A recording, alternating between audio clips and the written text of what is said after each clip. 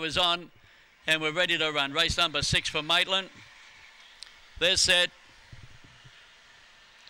Racing came out good off the inside. Zipping Cheng, he's going to slip and run to the lead over. Moving down the outside, Songar Sunsetter. But Zipping Cheng leads easily over Zipping Jager. Followed over on the outside by Joe Friend. A break in the field came Trigger Charlie as they travel towards the turn. Bobby Rudd, Songar Sunsetter. And second last, Gypsy Gillies. But around the turn, it's all Zipping Cheng.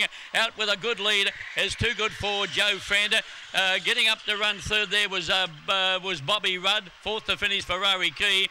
And then came Gypsy Gilly, Songar Sunset.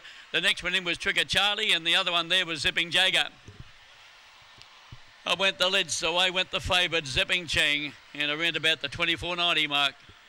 Couple of good slits there, 7.90, that second split, a good one, 18.28, and that run home time, 6.66.